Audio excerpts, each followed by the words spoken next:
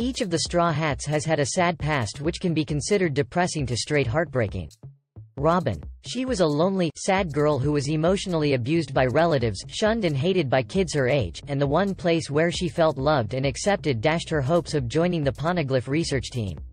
The WG comes to punish Ohara with a buster call, destroying everything and everyone she loved, forced from that point onwards to run away from widespread legal persecution and deeply hateful people who told her she was a demon for being alive. She had to betray entire organizations in order to survive, and never found a company of friends until she joined the Straw Hats. Nami. Adopted mother was murdered in front of her when she was young. She had to live with Arlong for most of her life, only to be completely betrayed at the end when Arlong didn't keep his part of the deal.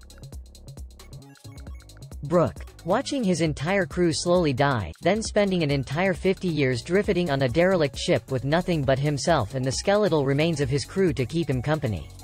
All the while trying to keep himself from going insane. Chopper. Rejected by his race, attacked and feared by another. Essentially killed the one man who was nice enough to take him in. Luffy. Lost his adopted brother at a young age, and was at fault for his hero sustaining a major injury. Frankie. Basically at fault for the alleged death of his mentor. Usopp. His mother passed away and his father left when he was young.